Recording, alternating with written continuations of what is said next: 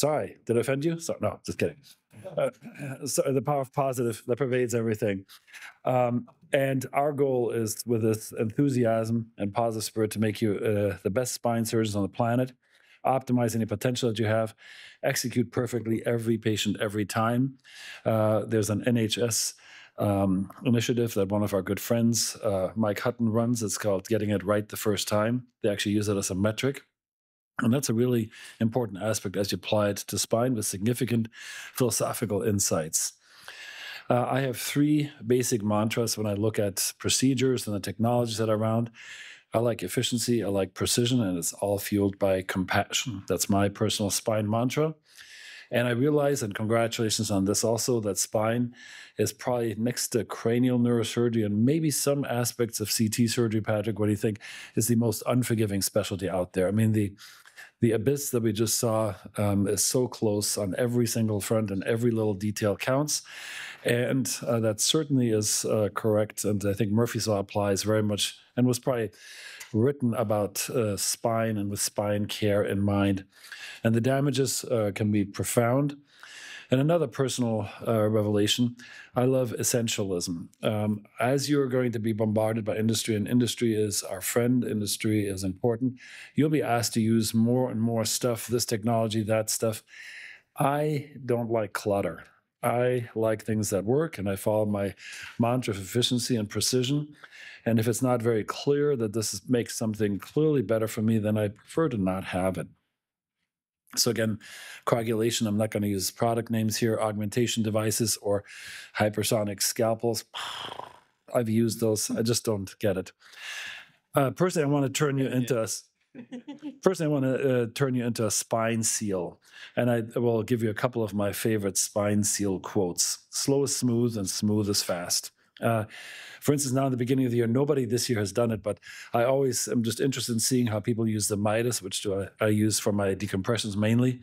And they're the terror twisters, and they're the sucker tornado people and everything like that. And I like measured Zen sucking, and I like precise application of force. And I don't like all this stuff going on. There's my age.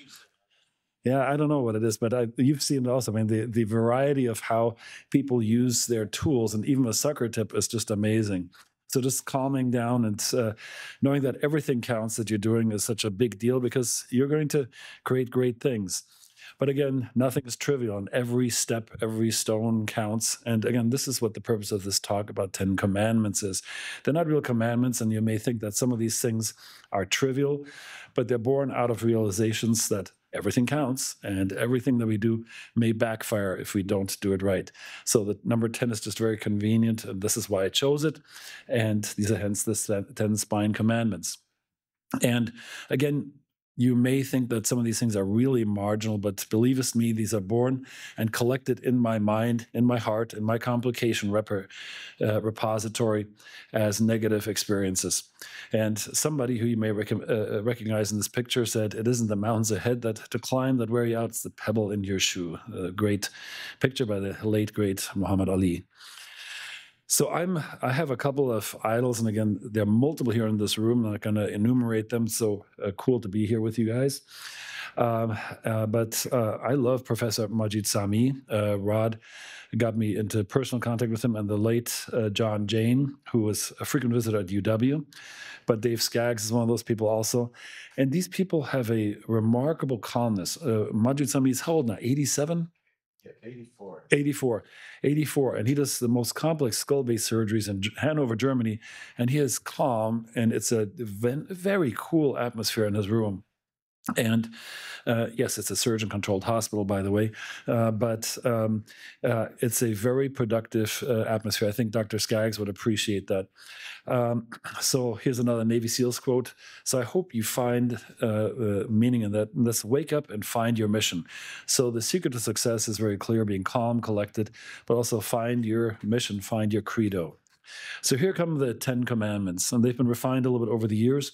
But rule 1 is so obvious, but only operate on the right patient, right time, right location, on the right That's the correct side. Do not perform Columbus surgery and explore around the spine. I have to credit MIS and navigation and robotic medicine with having introduced a far more precise pre-planning. We've always done it with a simple paper and arrows. This is not one that we tape to the bovie. But you should be absolutely clear, and always remember, we do great things in spine if we decompress compromised neural elements safely, if we stabilize compromised structures and hopefully get an arthrodesis, and if we realign the spine. Ortho joke, we call something ORF, open reduction internal fixation, if we get the alignment right. The other version is OIF, that's open internal fixation, which I see a lot with, minimally invasive surgery, where hardware is thrown into patients for reasons I'm not completely clear about, but there's clearly no realignment. So those are the three foundations with which we do very well, and this all leads to preparation. Positioning should be no compromises. It's crazy how often I see bad things, and again, I've had 3 patients in my life who've had perioperative blindness. Pion, anybody else have that? Yeah, it's brutal. It's just talking about complications. It's just, and probably it's when the head's too low or in this prolonged hypotension and there's inadequate resuscitation. It's not direct eye pressure. So Pion is horrible, but head should be above the heart. The eyes should be above the heart level. And again, every single pressure point has to be a problem. The patients should be orthogonal. Again, in the MIS era, there's far more precise positioning nowadays than we had in the past. But especially for the EKG leads in your MIS era, you don't want to have those over your targeted field because there is a guaranteed likelihood that something will break or something will happen right where that EKG lead is. So make sure they're not in there. Now, this is a real triviality, but I can't tell you how often I had that in the past. Don't drape yourself out. You're instrumenting to the upper thoracic spine. How far do you drape? The head. The head. You drape to the head. You don't drape to T1 because under guarantee, you're going to have to use a sentence saying to Dr. Johnson, it's prepped underneath. I don't want to ever hear that. Not cool.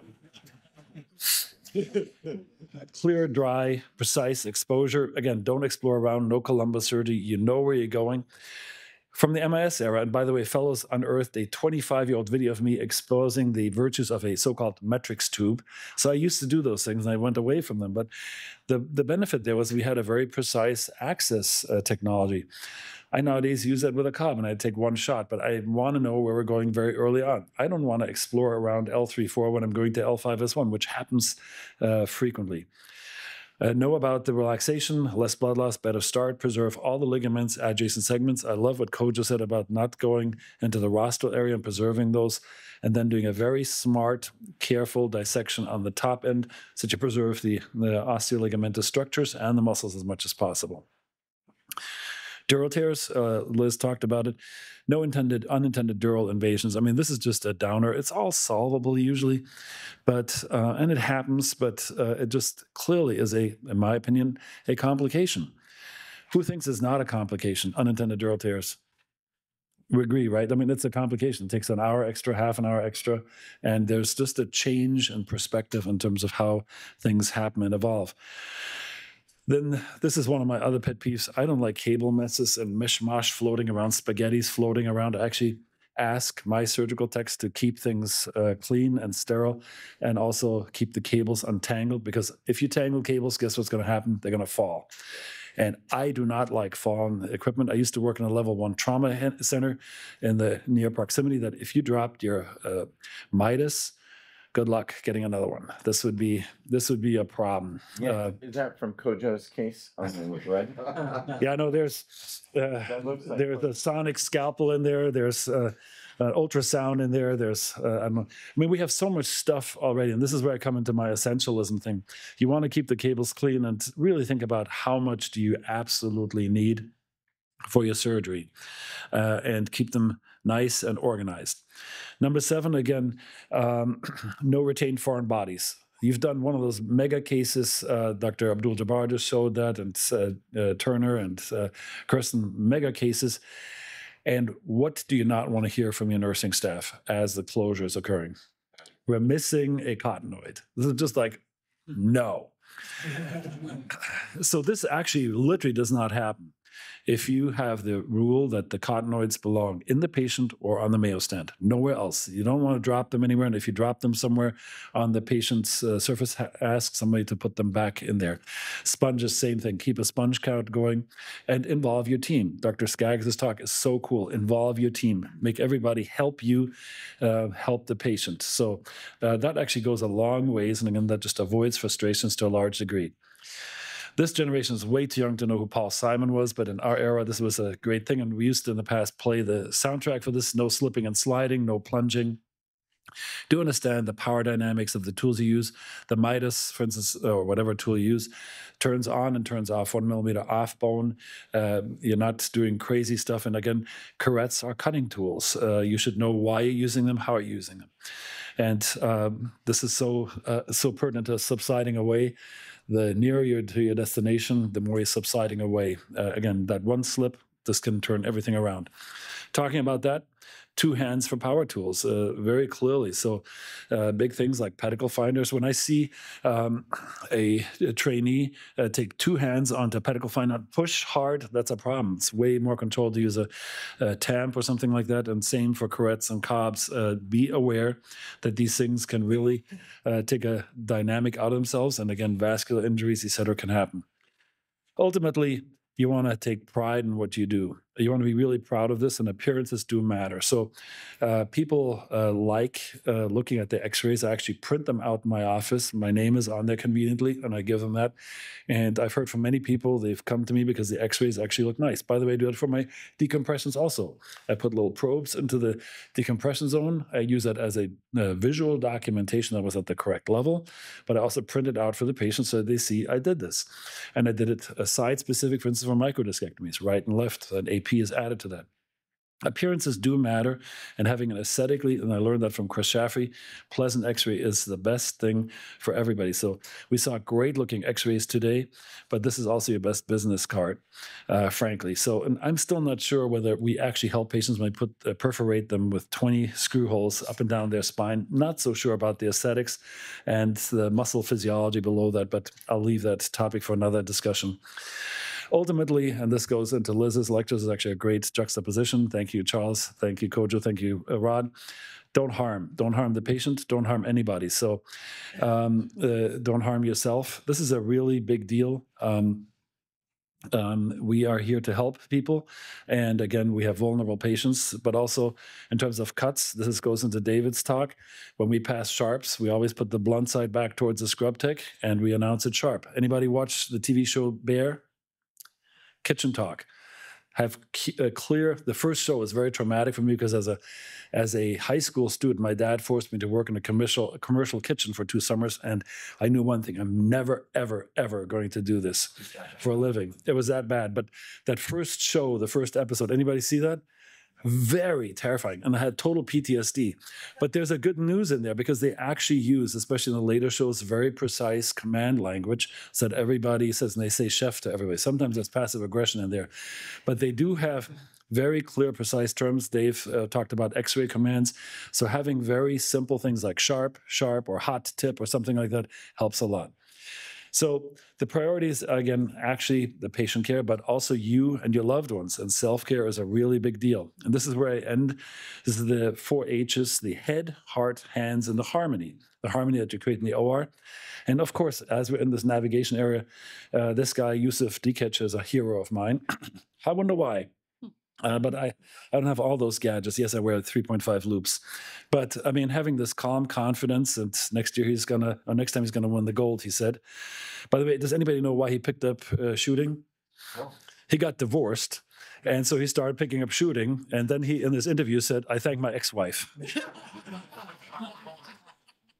And whenever I see, and this is one of my mantra books, Daniel Pink's Drive, creating a flow state. When you do highly repetitive things, creating a workflow that has very simple, clear communications is super important. And I swear, this could be Dave Skaggs writing this. And here's my final spine seal quote, and that is: 2 is 1 and 1 is none. And with that I end. Thank you.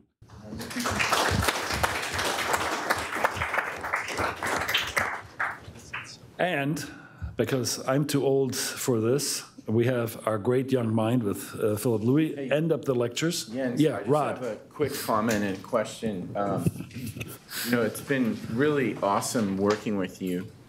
And, one thing that I picked up from you, which I never had before, is, and maybe you can talk about this, is that you really have proceduralized, like, for example, even our decompressions, we wrote a paper on, we called it the ABCDs of spinal decompression.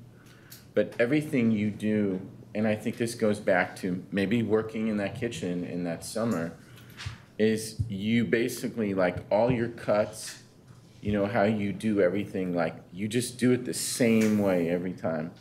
Can you just kind of talk about, because I think it's important, and I think, and I love the Ten Commandments, but I think it's something that you just always have done, but you kind of take it for granted.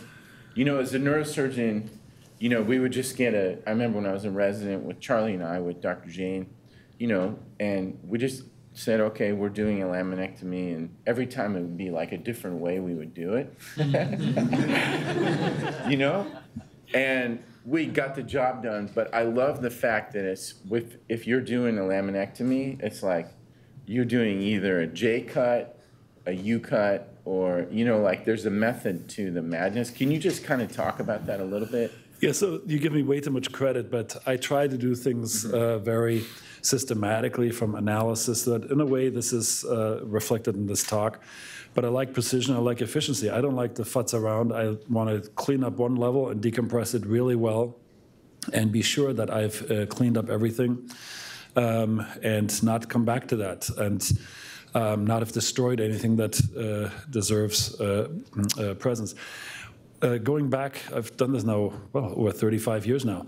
As an attending, I saw how disorganized people are when they just do a decompression, a simple decompression, without any regard to the patient's anatomy and how they don't localize properly. With, for me, the thoracolumbar spine has one, whether you're MIS or not, one key point that you have to identify, and that's the pars. If you put a probe over the pars, by the way, you'll never have a wrong level surgery. And you, by the way, have your boundary of where your upper decompression could remotely go. You know where the exiting route is. So just a hint, sublaminar spinous process doesn't go. I was just always perturbed how people would just go into the spine and rip out the spinous processes and rip out whatever, and at a fusion, destroy the spinous process for the next upper level. So just being cognizant of what you're doing and being efficient and precise, meaning mindful and purposeful in what you're doing, works a lot. And just falling into the flow state. Again, Dave Skaggs was probably, Daniel Pink just imitated you, I think. But like when you drill with an MR8 drill tip, you use a 9 sucker. And Charlie and I disagree on this. He's a dry driller. I'm a moist driller. But that's a detail. But you have a size match sucker tip, of course. So you're just cognizant of what you're doing. And again, this I never thought this would get published, but JNS published this, which was kind of cool. The ABCs of spinal decompression. It makes you actually way more efficient. And go back to the first mantra of the SEALs. Slow is smooth, and smooth is fast.